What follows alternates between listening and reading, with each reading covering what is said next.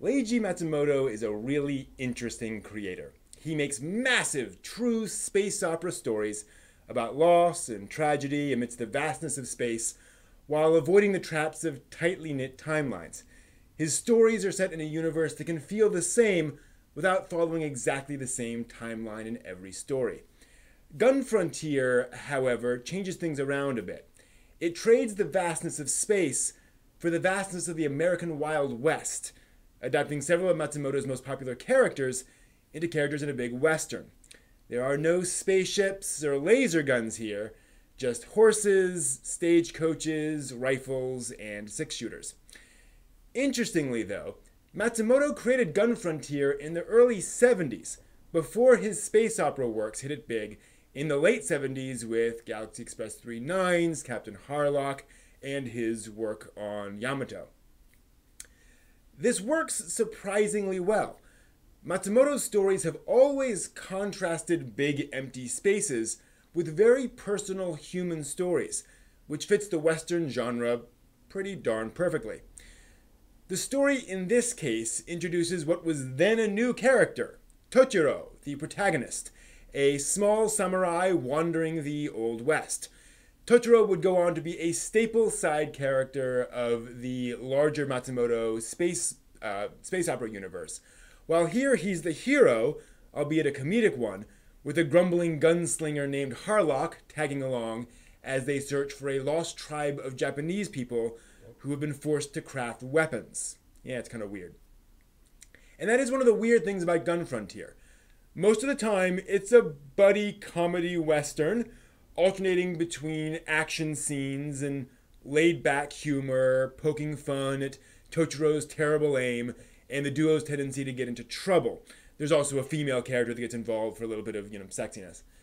But then it'll dive into the backstory, and you're suddenly confronted with topics of slavery and loss.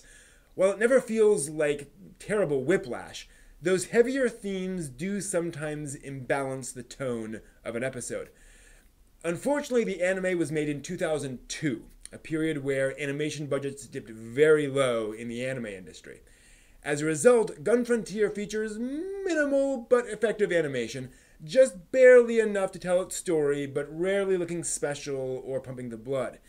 Which is a shame for an action-focused western, already a relatively small niche, where high-budget animation would have helped bring it to more fans.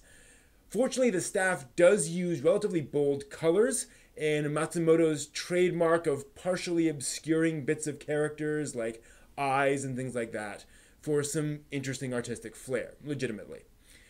All told, Gun Frontier does provide standoffs, shootouts, hijinks, and tension.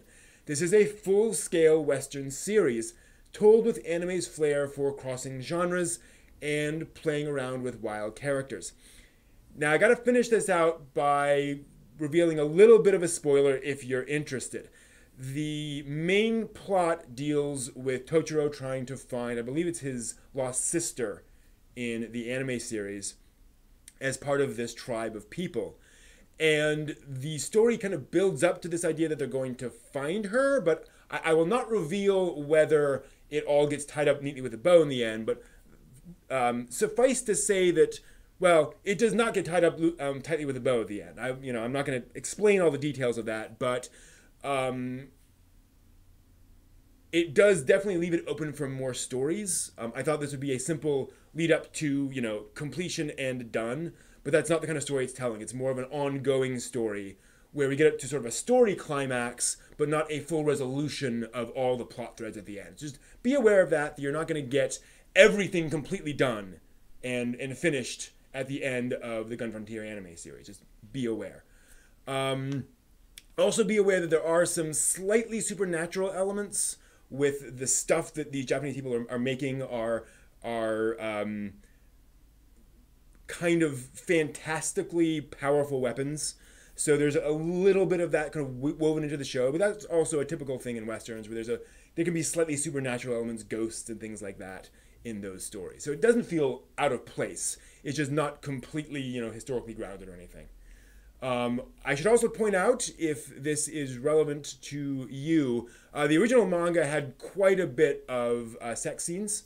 Nothing explicit, but there's one in, I think, every issue.